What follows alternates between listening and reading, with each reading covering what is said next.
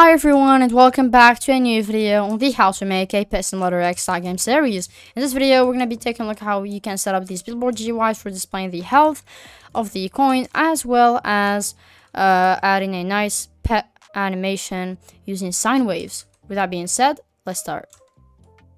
Also, if you guys want to support me and want to have access to the entire project file, including the map, the scripts and everything, it also comes with an asset pack. All of these are made by my friend willozzy1. Follow him on Twitter at willozzy1. Everything is available on my Patreon in the $10 tier. Alright, so to start with, what I'm going to do is make a health GUI for all of our coins. So what I'm going to do is choose a random coin pile. So I'm going to choose this one, for example. And what I'm going to do is add a billboard GUI. After adding the billboard GUI, I'm going to change its size to 5, 0, 5, 0. And what I'm going to do now is rename this to health. Sorry. Let me check if I'm still recording. Yes. Okay, so health. And I'm going to add a frame, and this is going to be called background. And the size of this is going to be set to 1, 0, 0.1, 0. Okay, so this is pretty good, but I think I want it to be smaller, so 0.7. And then I'm going to change this to 0.2, 0.13, 12. Okay, that looks pretty good. Now what I'm going to do is add a UI corner to this, and I'm going to change the corner radius to 0.1 or 0.2. Oh, why is this not working? Okay, 0.2. or 0.3. I think this looks pretty good. Now what I'm going to do is center this. So what I'm going to do to do that is set the anchor point to 0.5 and the position to 0.5, 0, 0.5, 0. That will just center it, but as you can see, the y-axis is kind of messed up, so I'm going to change it to 0 or maybe 0. I don't know, maybe 0.1. Okay, that looks pretty good. Now I'm going to add I'm going to duplicate this background frame, and I will put it inside of the background, and I'm going to call this to bar. And I'm going to change its size to 1, 0, 1, 0, and the position to 0, 0, 0, 0, and then change the anchor point to 0. And now I'm going to change the color, the background color of this, to something like a nice blue color. And I'm going to change its size just so that we can see what's happening on the X to 0.3. Okay, this is pretty good. Now I'm going to add inside of the background frame, I'm going to add a text label. Now this is going to be the text label where we are going to display how much HP the coin has. So I'm going to rename this to health display label, and I'm going to change the size to 1, 0, 1, 0, text scale property true, and okay, why are the colors messed up? Okay, anyways, I'm going to change the background transparency to 1, the text okay, now I change the font first to Fredoka 1, because I think it looks pretty good. And then I will just... Okay, why is it affected by the lighting? Okay, that's kind of weird. Now I'm going to change the text color 3 to full white. I'm going to add a text stroke, a UI stroke. And the thickness will be something like that.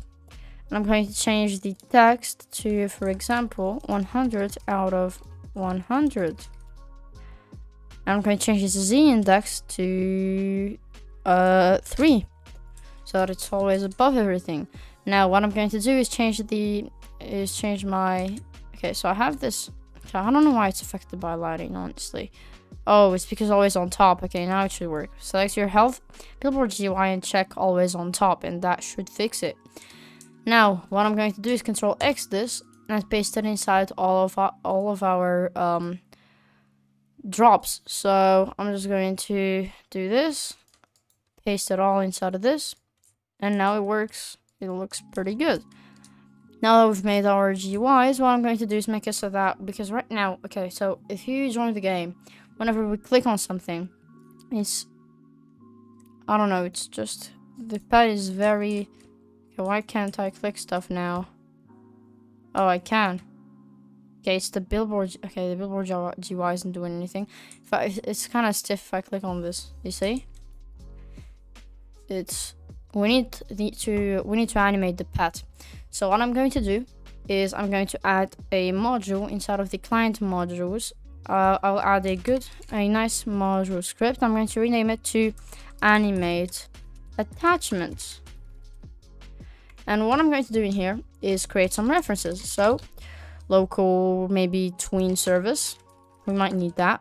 Service equal to game, get service, tween service. And then we're gonna need workspace service, local workspace is equal to game, get service, workspace. And then I'm going to drop down and okay, I'm going to do local drops is equal to workspace, with child drops. And then what I'm going to do is local, okay, I think that's good enough. I'm going to do function module dot, okay, I'm going to just do local function animate. And what I'll do is for underscore comma, okay, instead of doing this, I'm going to get run service in here. Local run service is equal to game, get service, run service. And in here I'm going to do run service dot render steps, connect function. And what we're going to do is for underscore comma coin pile, so maybe drop in pairs drops on get children do. I'm gonna do for, okay, so local attachment is equal to drop on find first child, okay, attachment dot primary part is equal to drop dot primary part on find first child attachment. And here we're gonna do if attachment then. So if we do find that attachment, what we're gonna do is animate it. So attachment dot position, I'm going to do local position is equal to, I'm going to have that set to vector3 dot new 0 comma math dot sign maybe time. We're gonna have a nice little sine wave. Time multiplied by 3. I'm going to divide the whole thing by 2 comma 0 and attachment dot position is equal to position. Okay, good. Now I'm going to require this module for it to initiate. So I'm going to enter our client script, and what I'm going to do is local amount of script of modules is equal to, and right now we only have one, so 1, and local function initialize. And I'm just going to do for underscore comma module in pairs script wait for child client modules get children do require module. Now what I'm going to do here is repeat task dot wait until, okay, 1 until amount of okay, script dot parent with, just copy this, and we're gonna do a hashtag in here. So we're gonna give the length of this folder get children, don't forget about this. So if, okay, by the way, this just returns how many items are inside, how many instances are inside the folder. So I'm going to check, I'm going to wait until, I'm going to repeat on waiting until this number is equal to amount of modules. Then I'm going to call the initialize function. Okay, now if you play the game, that should hopefully work. And it should look quite smooth, I think.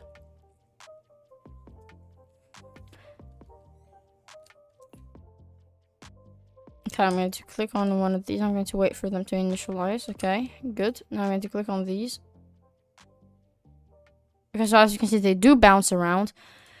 But as you can see, the attachment position is now messed up. So let's check why this is happening. I'm just gonna do this to select my attachment. As you can see, this is what's happening. And I think I know why. Okay, I'm going to do in here. Here's what you gotta do. Gotta do attachment.position.x, and in here attachment.position.z. And now if you play the game, that should look quite good. So I'm going to play the game. Click on some of these when they initialize. Okay, I'm going to click on a compile, and as you can see now, my pet is bouncing. But as you can see, it's doing this. So to fix that, all I'm gonna do is, okay. First of all, I'm going to do ABS, so math.abs to this. And let's see what that does.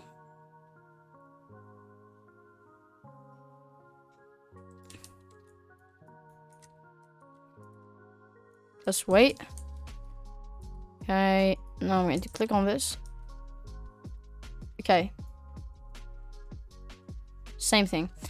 Yeah, to fix this, I have an idea. Okay, I'm going to do 3 plus. Let's see what this does. Gotta lower the time wait for, okay, for when this will initialize. So let's wait. Click. Alright, that kind of works.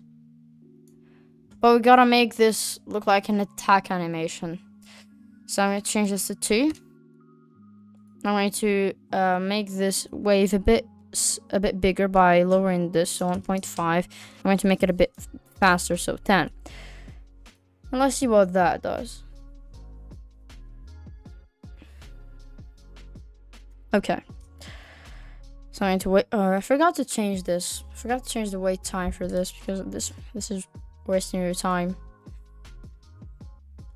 So this is a bit better, but I want to make the wave a bit smaller. So I'm just gonna remove this. Now let's see what that does. And I forgot to change that again.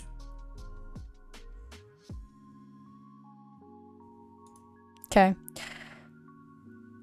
So I think this is a lot better. But as you can see, the wave should be a bit bigger. So I'm going to put this in parentheses, and I'm going to multiply this by 3. Or 2. So that should be 2 times bigger. And I forgot to change that again, which I'm going to do right now so that I don't forget about this again. Okay, I'm going to go to the main server script. I'm going to just do, wait, 2 seconds. Then we set up this. By the way, we'll fix this. It's not going to always be like this, because this is not how you do it. Going to wait a bit. Click on this. As you can see, this is a lot better, and they look like they're actually attacking. But now we need to add a little bit of a rotation to this. So I'm going to select this. I'm going to double click here so that the pet goes back. And I'm going to go in here, and I'm going to select this attachment. And now what I want to do is go to my pet, if I can find it. It's pets, POLARISPROG, and I want to go to this align position and align orientation. I want to check rigidity enabled. Okay, that doesn't do anything. Maybe I need to do that from the server. Pets, POLARISPROG, green pet, and just check both of these. So rigidity enabled, true. And as you can see, now it's going with the attachment, which is exactly what we need. So I'm going to do that right now. So I'm going to go to my server modules, pet module.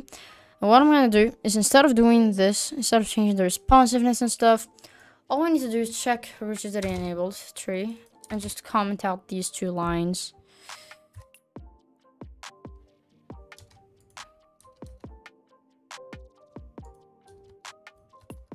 Okay, now that should look a bit better.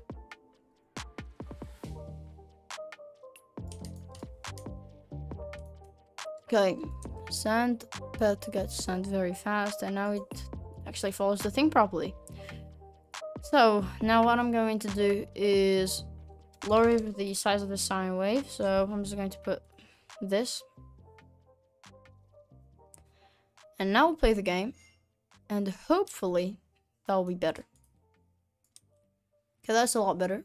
But I think the wave should be a bit smaller. So divided by 2 times smaller. Now we need to change the orientation of the attachment. I'm pretty sure that's a property. 100% sure it is. Okay, it is. So we're going to change the orientation on the... Okay, let's do that. Copy this. Put it here. And change it to orientation. And just put it to vector3.new x. Okay, the y, I don't think that's the... Okay, let's check.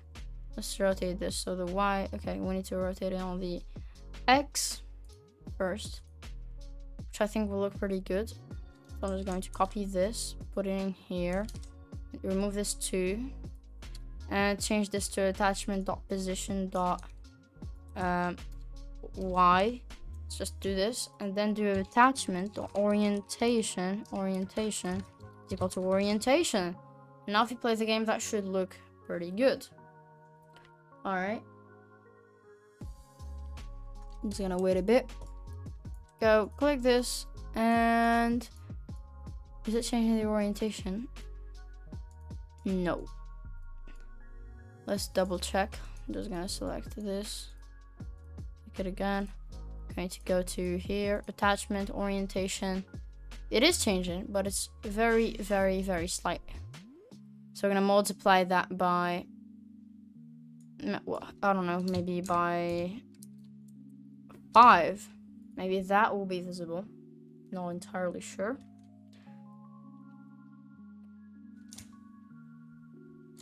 Okay, let's click this. And now the rotation is a bit more visible, which is a good thing. I'm going to make it even bigger, so maybe 10. And now I want to also do this on the Z, so just do that on the Z too. And that might look pretty good. So let's just click this. And as you can see, the pet looks like he's attacking this, which is pretty cool. Okay, I like that. I think I do. Let's try with the chest. Okay, the rotation is not set properly for the chest, but I'll do that. Okay, so that looks pretty decent. Now I want to make the pet go back and forth. Let's do that. Guess what? Sine wave again. Okay, so just copy that. Copy this, or actually copy this, and just put it in the Z. We need to make this smaller though, so just multiply it by. I think you might be better off dividing it, or maybe just just don't do anything to it. Let's see how that looks. By the way, you can mess around with the speed. By the way, the speed is this. Okay, so the speed is this. How much you multiply the time with, and the amplitude is how much you multiply the entire sine wave with. Okay, let's see. Okay, it does work. It does work. But as you can see how it's doing that. We don't want that. And to fix it, I think all we need to do is add 4 to this. So 4 plus this. That should work.